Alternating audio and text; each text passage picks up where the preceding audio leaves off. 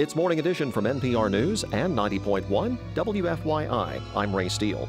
Meredith Willson went from small town almost straight to Tinseltown, and he never stopped being a music man after he got there. He wrote for radio, then movies, then TV, symphony orchestras, then for presidents, and even more important than presidents, one of his songs was recorded by the Beatles. His story is being told in a new documentary, Meredith Willson, America's Music Man. Chris Lewis is the executive director of the Great American Songbook Foundation. Their archives in Carmel have a plethora of Meredith Willson material used in that documentary. Chris, welcome. How are you? I'm great, Ray. Thanks for having me. That intro makes it sound that Meredith Willson literally did everything, but that's not an exaggeration. He really did do all of that. That's exactly right. You know, if people remember him today, it is probably for The Music Man, and if he had done nothing else but write The Music Man, he would have solidified his place in music history. But as you pointed out, he was quite prolific. He was an Oscar-nominated film composer. He wrote the score for The Great Dictator with Charlie Chaplin. He studied at Juilliard. He was classically trained as a performer and composer, and he wrote symphonies, as you said. He performed with Toscanini, with John Philip Sousa, and then he wrote other musicals, and one of which had the song, "It's beginning to look a lot like Christmas."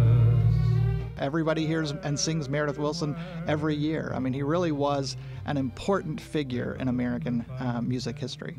Now, this documentary was produced by Iowa Public Television. He's from Iowa. How did the archives get involved, and what will we see from the archives in this documentary? Sure. So about 10 years ago, when Meredith Willson's wife passed, maybe 12 years ago, we became the home of the Meredith Willson papers. And so we house his entire collection here, and it's really one of the most comprehensive collections in our archives. He saved everything. We have all of his correspondence, whether it was letters to his mom or letters to President Eisenhower. I mean, we have all of his correspondence, all of the scripts.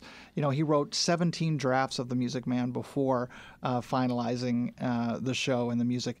And Iowa PBS reached out last year, about a year and a half ago, and said, we have this idea for a documentary about his life. It's never been done. And what do you have? Well, we're still in the process of fully processing that collection and digitizing material. So they came physically to the site and spent a week.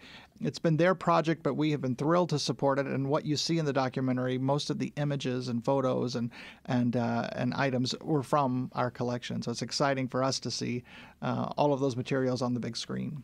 You're going to be showing a screening of the documentary, Meredith Willson, America's Music Man. But in addition to that, you have a panel discussion with some of the people you just mentioned, and we will get to see some of those archives on display. Exactly. So last year we did our first International Archives Day, where we kind of set up a huge display of items from the collections and invited the community in, because preservation is really the most important work we do, but it's the least visible, least understood. That was a huge success. And so when we had the opportunity to do the Indiana premiere of this screening, we wanted to create another opportunity for the community to come in and see and hear more about our work and why it matters, why we preserve these materials, so that the screenings like this, movies like this can be made. So we're going to have a unique display of Willson artifacts. You'll get to see some of the correspondence, some of the lyric sheets, some of the character sketches. We have an annual high school program that you know well, the Songbook Academy, for high school students. We're going to bring some of our alums in to sing songs that Willson wrote that were cut from those musicals. So these are songs that the general public has never heard before.